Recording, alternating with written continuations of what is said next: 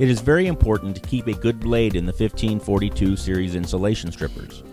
Most operating problems can be traced to a damaged or dull blade. Two blade styles are available for the 1542 series tools, a wedge blade and a straight blade. The wedge blade is for use on XLP insulation.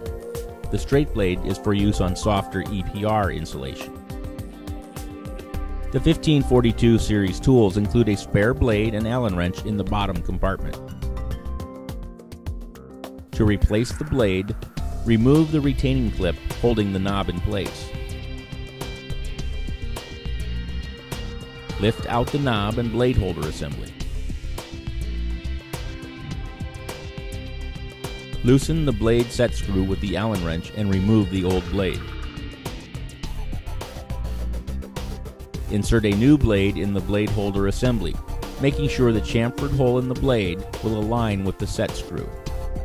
Firmly tighten the blade set screw, making sure the set screw seats into the chamfered blade hole. Reinstall the knob and blade holder assembly into the tool. Make sure to align the slot in the blade holder with the key in the tool. Press the knob and blade holder assembly down until the groove in the knob aligns with the slot in the tool body. Reinstall the retaining clip and tighten the screw.